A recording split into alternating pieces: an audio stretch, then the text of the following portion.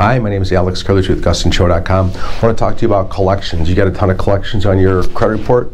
Who cares? It doesn't really matter because we're going to hit you for 5%. So if you got all these collections, don't be like, oh my God, I got to pay them. But let's say they add up to $10,000. So all your collections add up to $10,000. I have to hit you for 5% of that. 5% of that's $500. $500 a month I have to put on your debt side. Now you don't pay anybody that $500, but I have to hypothetically hit you for that 5% payment. So keep that in mind. When you have collections, you have additional debt per month, even though you think you're not paying any debt on it. We don't make you pay them off, we just hit you for hypothetical debt. Now, if you have less than 2,000 in collections, we ignore it completely, so keep that in mind. Less than 2,000, you're okay.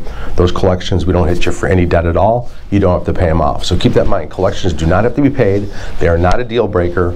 We just have to hit you for 5%. Keep that in mind. Give me a call if you got any questions, 630-915-7550.